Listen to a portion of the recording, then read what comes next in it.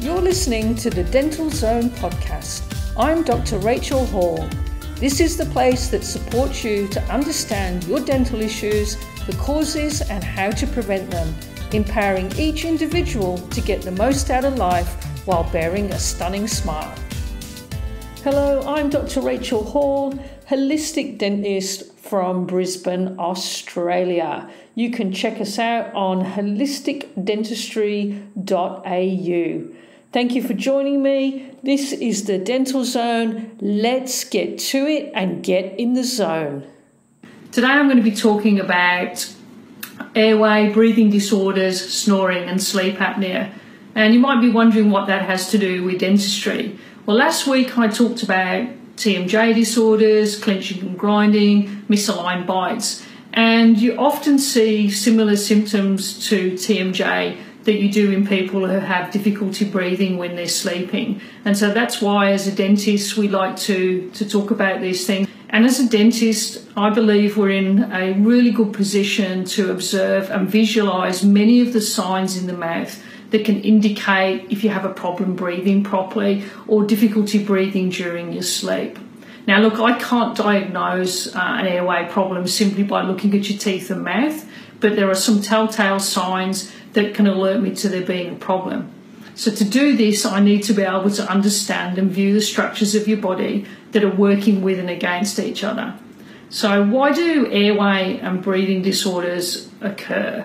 Well, they happen because you've got obstructions in your airway. This can be due to a deviated septum, so that means your nose is bent to one side. You can have narrow nasal passages, chronic allergies that make the insides of your nose swell.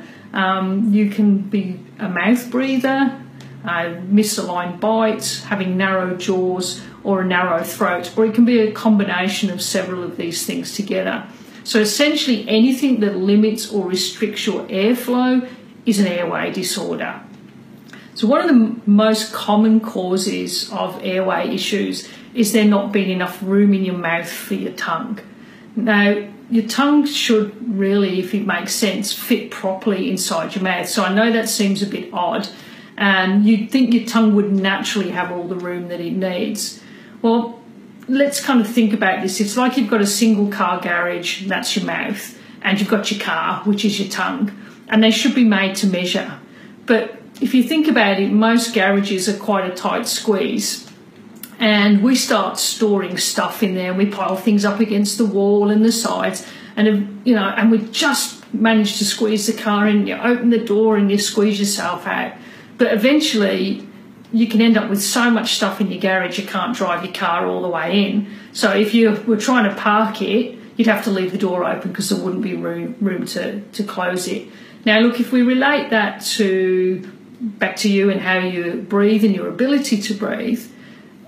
As time goes on, we collect stuff in our bodies, and as we age, this stuff can cause inflammation and swelling of the soft tissues inside your mouth. So that's your tongue, your throat, and the soft palate, which is the dangly bit at the back. And so you lose muscle tone as you age as well. Everything starts to head a bit south if you don't look after it. And that allows the muscles in your throat to collapse. So as the throat collapses as you're lying back and sleeping, that's going to restrict your airflow.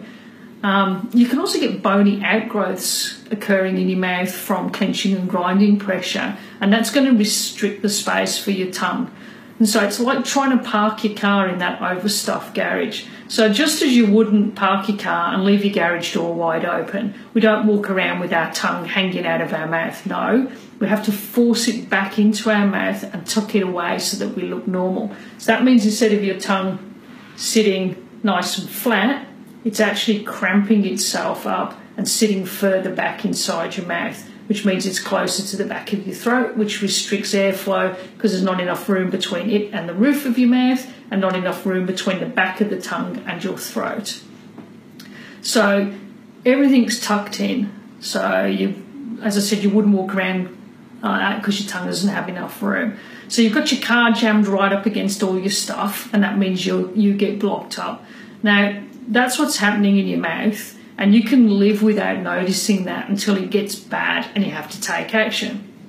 But if you've already got an issue with there not being enough tongue space or a limited airway due to poor facial growth or jaw growth, then that process of muscle collapse and inflammation, it quickly is going to become a serious and potentially life-threatening issue. So we shouldn't take it for granted if we can't breathe correctly through our nose or we struggle for air. So what does that mean? It means when your airway gets blocked or obstructed when you lie down, and that interferes with your sleep.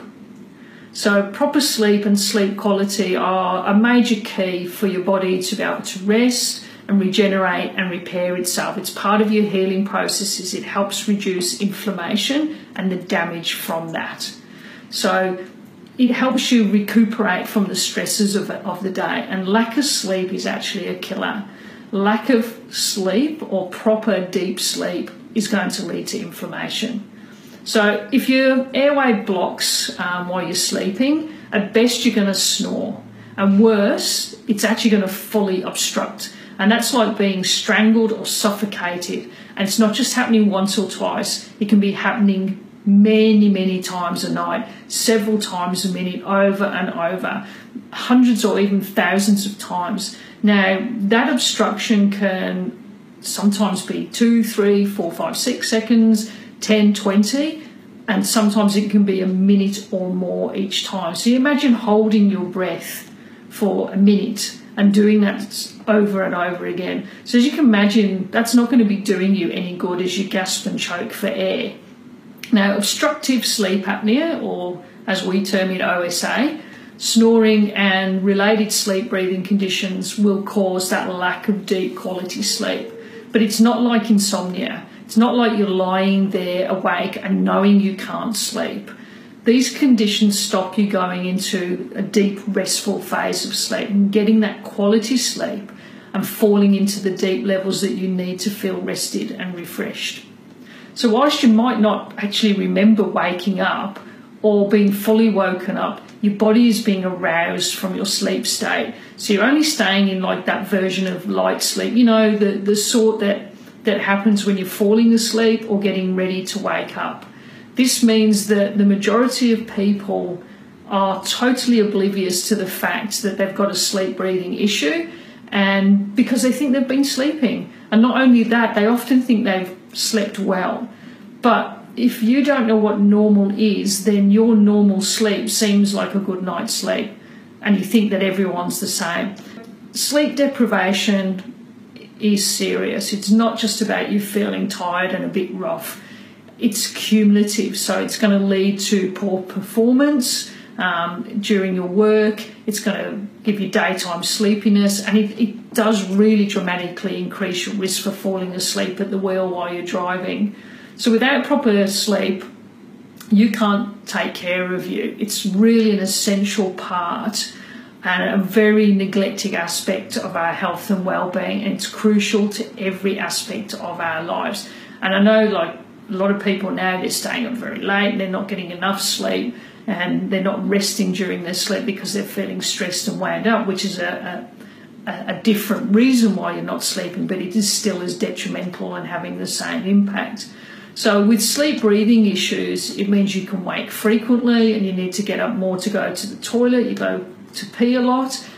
Your sleep partner might tell you that you snore, or even witness that you stop breathing or that you're struggling for breath during your sleep. You can sometimes wake yourself up gasping for breath and feeling very anxious because of it as well. And these are all warning signs for sleep apnea. Now, if you snore, that's 70% predictive for you having sleep apnea or developing it as you age. So it's a serious problem. You know, it's a serious airway problem. Now, obstructive sleep apnea has to be diagnosed with a sleep study by a sleep physician, which is a doctor with special interests in this area and sleep disorders. So I can't diagnose it, but as a dentist, I am well positioned to be able to examine your mouth, teeth, jaws and airways. I do that visually. I can also do it via special x-rays, which, along with your health history and asking the right questions, can help me spot the warning signs and the risk factors for an airway issue. So if you suspect that you or your partner or one of your family members or even your children have a sleep breathing issue, I'd request that you would go and order a sleep study via your GP. Now, we were always told, and this is only sleep disorders haven't been studied that greatly in medicine, it's quite a new area. Our understanding around sleep studies and sleep apnea is quite limited, and the understanding is that there are many people with sleep breathing disorders and it's not being diagnosed. And so we need to understand what the risk factors are and how to look for these things. So in obstructive sleep apnea, your brain is actually telling you to breathe. It's saying, come on, you've got a blockage, there's not enough airflow coming through here. And then your breathing stops, like I said, for 10, 20, 30 seconds or even more, a minute or even longer. And these episodes of being breathless are called apneas, and they happen many times during the night. You're suffocating and you're being starved of oxygen, and that's happening throughout the night. So you can imagine that this can't be a good thing. So sleep apnea is commonly accompanied by snoring, 70% indicative that you have sleep apnea, yet not everyone with sleep apnea will snore. So we used to think that sleep apnea affected overweight men who drank. Now, you don't have to be overweight to have sleep apnea, and you don't have to be old either or male. You can actually be young and thin and look very fit and have sleep apnea or have a sleep breathing issue. So the snoring that occurs is caused by narrowing of your upper airway, and that causes a vibration of your throat tissues. And that's considered to be a partial obstruction of your airway, whereas a sleep apnea is a full obstruction or a total blockage. Now, I know that we think snoring's quite humorous and it's a bit funny, but actually it's no laughing matter because sleep apnea is a serious problem. So why is that? Well, if you have sleep apnea, you're not getting enough air during your sleep. You've got an increased risk, therefore, of inflammation, and that leads to an increased risk of heart disease, stroke, diabetes, high blood pressure, depression, anxiety, problems with your lungs, congestive heart failure, and coronary artery disease. So in other words, sleep apnea is a serious life-threatening condition, and it should not be ignored or taken lightly. Now, people get diagnosed, and the gold standard is to put them on a CPAP machine, which is a special device that pushes air into your nose and throat while you sleep. But that means you've got to have a big mask on or a nose piece and a tube connected to a machine. So a lot of people are being diagnosed, they're being prescribed a CPAP machine, and because they hate wearing it, they don't use it. So we've now got all these people walking around knowing they've got a problem, but not doing anything to support themselves to minimise the impact. Along with these conditions that I've mentioned, like high blood pressure, diabetes, stroke, etc., people with sleep breathing disorders will also have excessive daytime sleepiness, so they'll nod off at the traffic lights or reading a book. They can fall asleep at the wheel. Not sleeping well also causes you to have memory issues, because while you sleep, your brain's consolidating your memories. You can often have frequent headaches, lethargy and low energy. You can be irritable and moody. Can gain weight, or you have the inability to lose weight. People will often wake with a dry mouth or a sore throat or a headache on the morning that then clears up during the day. And more often than not, they will grind the living daylights out of their teeth. So there's a massive issue here. There's the number of people with obstructive sleep apnea that are undiagnosed because we're not picking up on the underlying reasons, for the health issues and the symptoms that I've mentioned. So you go with high blood pressure, you put on a blood pressure medication. That doesn't help. You put on another blood pressure medication. Now, I was taught when I did my sleep study courses and sleep apnea and sleep disorder research is that if you've got someone who's on 2 or 3 high blood pressure medications and it's still not being controlled, that is a big red flag for sleep apnea. And so we need to be working together as dentists and the medical profession to actually start looking at these things and going, why is that person having this health issue, and not just giving them a medication. Yes, we need to support their health and well-being, but we need to find out if there's something we can do to make a change. So one of the biggest giveaways for me is that I see massive wear and destruction on the teeth, thickened deposits of bone around the roots of the teeth and along the jaw bones. And this is because when your airway obstructs, your brain signals your jaws and teeth to clench together, because this helps pull the tongue and the throat muscles off the back of the throat in an attempt to increase or restore the airflow. So you've got this thing going on, you stop breathing, grit your teeth together, that helps the flow again, then you stop breathing, grit your teeth together, and so you can see that this is like having a jackhammer whacking your teeth together every night trying to keep you breathing. Yet as a dentist, if you don't understand that that's a sign of sleep apnea, then you're just treating someone for clenching and grinding and you're not actually helping them. When you have sleep apnea, there are two things that are happening or going wrong in your body. You don't get enough sleep because you're having to wake up to breathe, and you're not getting enough oxygen for your system because you stop breathing. Now, the common treatment, as I mentioned before, is the device called a CPAP machine. Now, CPAP stands for continuous positive airway pressure, and that delivers a steady flow of air via a nose piece or mask, and that supports to push the airway open. And as I mentioned, the problem is many people don't like wearing it, they can't get used to them, so they simply don't bother, and hence their condition goes untreated and will get worse.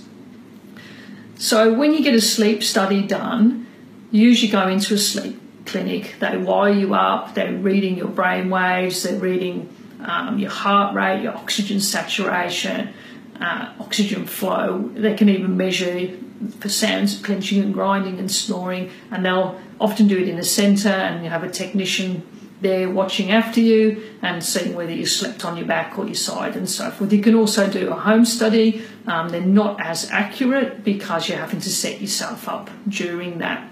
And there are new things that are coming out and have been shown to be very effective, where we can even get disposable sleep studies done now. So it's just a little device that goes over your nose with a sensor that goes, I think, on your forehead, and it has a chip in it that you can then pop into a software program and outcome all the readings, and they're showing very promising results, and I'd really like to have those here. It's ironic, or maybe no coincidence, that today and during this week, nearly every patient that I've seen, we've been talking about snoring and sleep apnea and the signs that they're showing in their mouth, and asking people to go get the sleep studies done.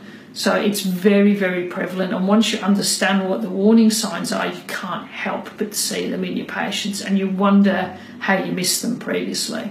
It is one of my pet subjects. Once I started to understand the significance and the difference that we can make in people's lives as dentists, I just had to run with this, and I had to learn more and help my patients to better understand what's going on and help them live a healthier and longer life.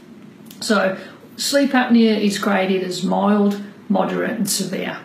The higher you are up on the scale, the greater the damage is being done to your body and hence your health. So if you're mild, you stop breathing a few times. If you're severe, you stop breathing a lot.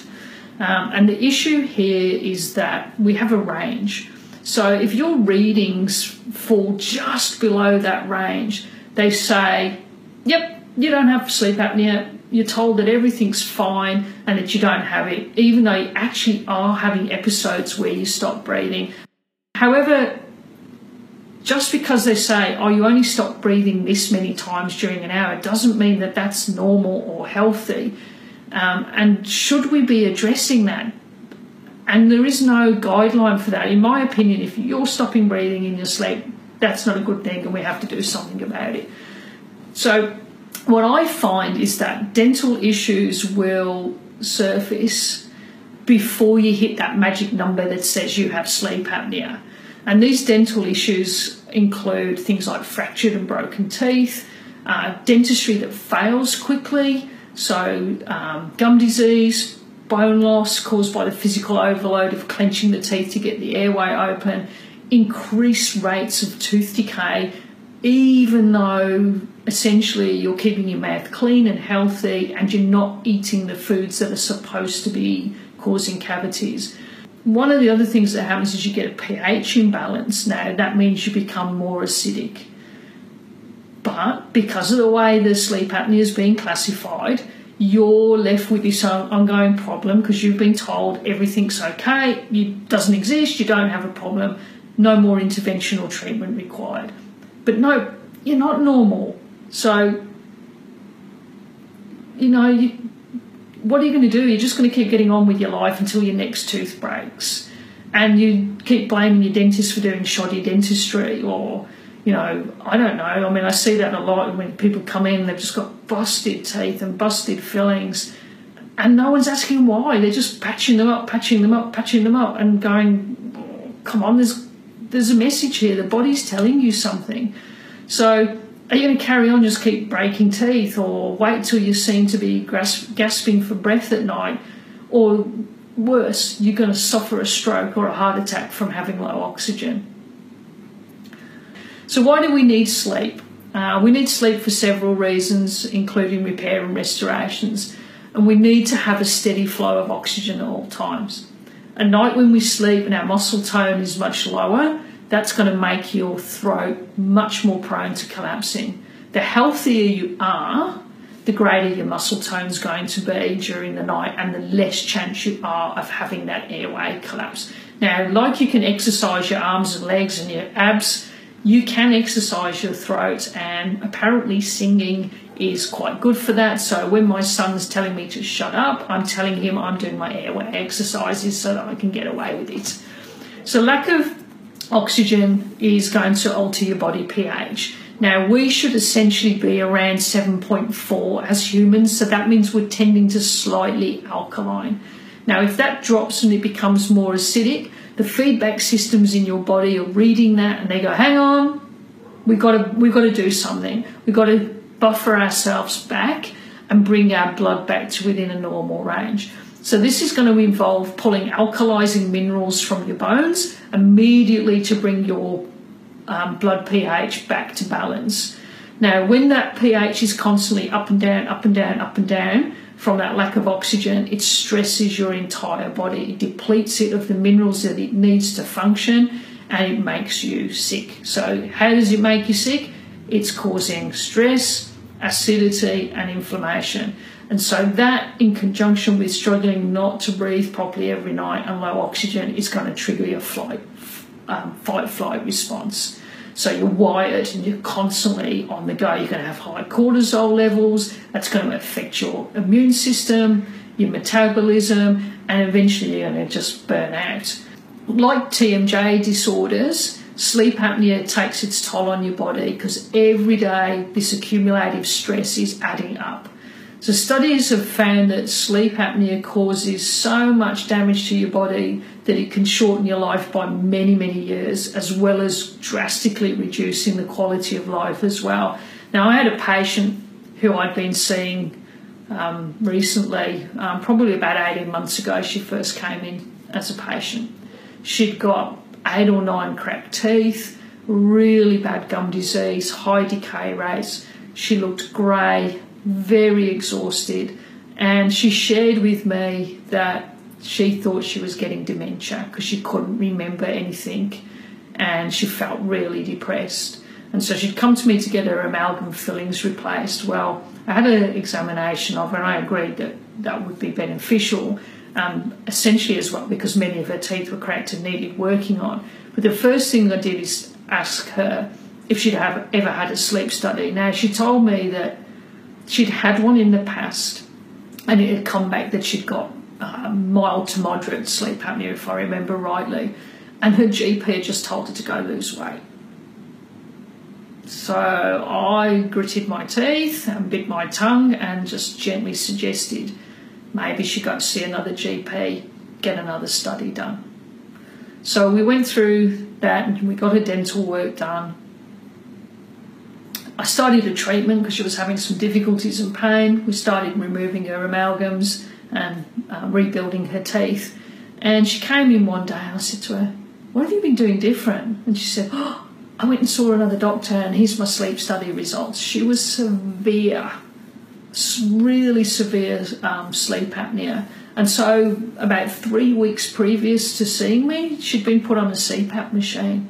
And she came in, she was full of energy, she was chatty, her pallor had completely changed. She looked really healthy. And she said that her ability to recall things and remember had just, boom, come straight back. So this is the huge life-changing difference getting a proper diagnosis and treatment can make. So it doesn't take much to change your airway. So if that's your tube there, and that's your airway, if you suffer a loss of half that size, then what you actually need to push air through your windpipe is a 16-fold increase in pressure to deliver the same amount of oxygen flow. So the narrower that tube gets, the greater the resistance to the airflow becomes. So little changes in your airway can cause big impact on your health and well-being and ability to breathe. But conversely, this means a small obstruction can be corrected quite easily. So hang on, I just lost my train of thought there. Let me go back because I don't think I quite said that right. So the narrower the tube gets, the greater the resistance to the airflow is. So little changes in that airway are going to give big results. So it means a small obstruction can cause great difficulties in breathing, but on the flip side, this is what I was trying to say, a small increase in size in your airway will give dramatic improvements. So how do we diagnose sleep apnea? Well, as I said before, as a dentist, I'm not allowed to diagnose you with it. I can organise for you to go and get a sleep study via your GP, but I can spot those warning signs. So by examining your teeth, your jaws, your mouth and throat, and taking a thorough health and sleep history. So it's interesting that dentists are actually now considered to be the best place to detect the telltale signs of snoring and sleep apnea, and also to treat them, because we're able to provide prosthetic devices that you wear at night that position your jaw to create and maintain the most open airway while you sleep. Now, the treatment depends on your severity of your conditioning, and when it's very severe, a CPAP machine is the gold standard. And essentially, when we can't cure your condition fully, but we can manage it.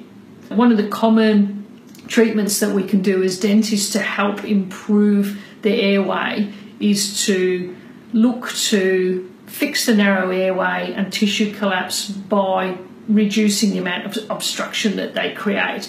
So a common treatment is the use of a dental appliance that works on the premise that we can control the posture of your jaw or your tongue, and then that can improve the volume of air that's entering your airway. Now, there are a vast array of oral devices on the market, and if you Google them, they're online. It's like just buy it, one size fits all. Well, I never recommend you buy an over-the-counter one-size-fits-all device. The goal is to help you breathe at night, and that device needs to be custom-made and optimally positioned to give you the most benefit and results. Now, if we just randomly stick a big piece of plastic in your mouth and it's ill-fitting or has your jaw incorrectly positioned, it can and will cause more harm. And it can worsen your number of apneas by over 50%. Well, you might be wondering why that is, and that's because your appliance is taking up more room. And it's taking up room in your mouth and cramping your tongue up worse than it was before. So now it's got even less room, and it's going to push further back inside your mouth and push up harder against the roof of your mouth, and it's going to make it harder for you to breathe.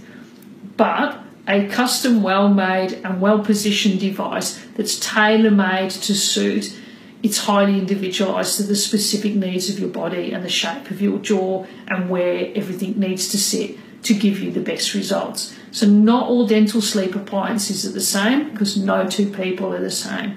They need to be made to measure based on the anatomical considerations, what's going to be required to maximise the airway, also what position is the jaw best in, so it's not going to stress this jaw joint, and what's going to be best suited for comfort and wearability. Now, when I first started learning about sleep apnea, the devices are all based on pushing your lower jaw out as far as possible. So you've got this sort of thing going on. Now, all that's doing is pulling and pulling on all the tendons and ligaments and muscles here in your jaw joint, and it can actually create much more difficulty with any underlying TMJ issues, which is the name for the jaw joint there. Also, I don't know if I can do this on video, is if you're only sliding things forward, are you actually creating more volume? Do we actually need to be separating the upper and lower jaw further to get more airflow? And that to me makes more sense than doing, hang on, back this way, this sort of thing, where we can actually just move the lower jaw slightly forward, open the jaws apart, and give the tongue more space.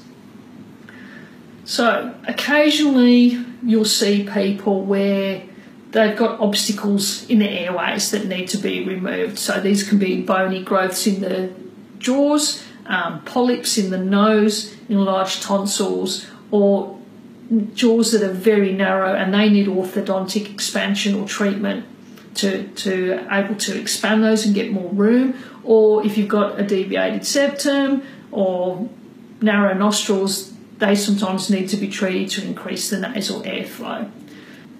The main treatment, just to recap, for oral sleep, obstructive sleep apnea is the CPAP machine and or a dental appliance. But being as, we're holistic and we want to take a holistic approach, what other things can you do to help yourself? Now, one of the best things you can do is to modify your lifestyle, and this includes a fat management program. So the goal is to reduce your body fat percentage and lose some weight. This will often see improvements that reduce or reverse sleep apnea in a lot of people, but also, there's going to be additional benefits to this, so bringing your blood sugars back down, dealing with the triglycerides, which are the fats that you can get clogging up your arteries, and bringing those back to normal levels, and reducing inflammation. And I just wanted to say again that it's a myth that it's only overweight old men who get sleep apnea. We actually see airway issues in childhood, and they're at high risk of becoming adults with sleep apnea. You can also have children who have sleep apnea and they'll be gasping for breath. They tend to wet the bed and not stay dry, and actually not get dry until they're much older. They'll also have things like night terrors, which can be indicative of a sleep apnea problem. So these children who have airway issues when they're young will grow up to have airway disturbance and often a lot of systemic problems and issues with their health as well. What happens is when a child can't breathe properly through their nose, so be that like from allergies like hay fever and rhinitis or enlarged tonsils, what they do is they will try and overcome the compromised airway, so they'll make postural adaptations so that they can breathe better and draw more air, and these are made worse by age. So what tends to happen is we develop this head forward posture to open the airway up, and you'll see them walking around like to get air in. And so many of these children actually have recurrent tonsil problems, ear infections, allergies, hay fever, and they'll often have a retruded or very small lower jaw. What we say in England is that they don't have a chin. To compensate and get enough air, they're going to develop that head forward posture to open the airway, and they're going to mouth breathe. Now, when you mouth breathe, you're breathing in unfiltered air, so you're taking in all the dust and particles that your nose is supposed to filter out. Those dust and particles irritate the lungs and cause more inflammation. That head forward posture is also placing an enormous amount of pressure on the cervical spine here in the neck, and it leads to problems with neck pain, shoulder pain, lower back, and even hip and knee problems, and would you believe it, flat feet. So that mouth forward and head posture, mouth open and head forward posture means that the tongue sits too low in the mouth and the shape of the jaws becomes altered. The tongue should actually at rest be sitting right tucked up inside of the roof of the mouth. Without that happening, the jaws don't grow properly or fully. But if this is addressed early, it can be corrected so that it avoids having to have orthopaedic problems or airway issues later in life. So if we can catch this early and correct it, we can actually provide airway orthodontics. So we're not just looking at creating nice, straight, even teeth and giving them an attractive smile. What we're trying to do is maximise the growth so you get a good width in both the upper and lower jaw, and that's going to improve the head and neck posture and the airway, their breathing and their facial development, as well as their speech development as well. So the most common problem we get to see is underdeveloped jaws, both the upper and the lower, and this presents as crowding in the baby teeth and in the new adult teeth as they erupt. So traditionally, the answer for crowded teeth was for the dentist to actually say, you've got more teeth than you need, your jaw's too small, let's take some teeth out. Now that's actually the worst possible solution, because what it does is it actually collapses the jaw and makes it even smaller. So the answer is not to do that. The answer is to grow the jaw in width and length and height to accommodate the teeth. Nature doesn't get it wrong. It's because we're not growing properly that this happens. So as I was just saying, the traditional answer for crowded teeth was for the dentist to remove them, which makes the jaw smaller, when really what we should be doing is looking to grow the jaw, get as much width, length and height as possible. Now that can be done with orthopaedic appliance that develop the size of the jaw much more to its ideal shape. Now this may take time, and it means your child's got to wear an appliance and be diligent with it. But this gives a much better end result, and it's easier to do while kids are little and their bones are still soft and growing. Hey Russell, great to see you. Thanks for joining live. So essentially what needs to happen is we don't need to take teeth out. We need to enlarge the jaw so the teeth fit and they bite together correctly and the tongue and the airway are not compromised. So having an efficient and open airway is going to go a long way to supporting your oral health and your overall health. If you're not breathing properly and you're inflamed, you are much more likely to have advanced gum disease, high rates of tooth decay, high rates of tooth fracture and problems with your jaw joint. So if you're experiencing tiredness, short-term memory issues, you're getting regular headaches, especially when you wake up, you kind of wake up with a headache, or with pain here across your face, or your eyeballs feel like all fuzzy.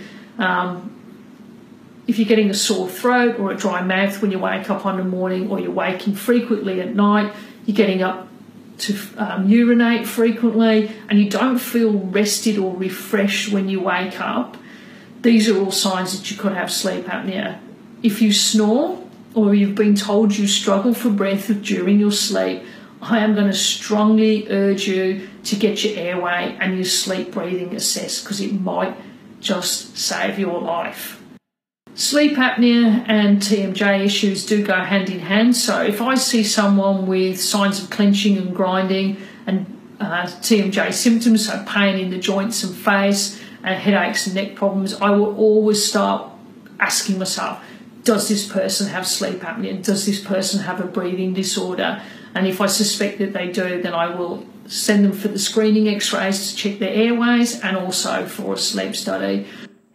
Well, thank you very much for listening to the Dental Zone podcast today. I'm Dr. Rachel Hall, holistic dentist from Brisbane, Australia. Next week, I'll be talking about gum disease, what it actually is, what causes it, what impact it has on your health and well-being, and what you can do to prevent it. Thank you for being in the zone. You've been listening to the Dental Zone podcast with Dr. Rachel Hall. For health, lifestyle, fitness, and a great smile, get in the zone.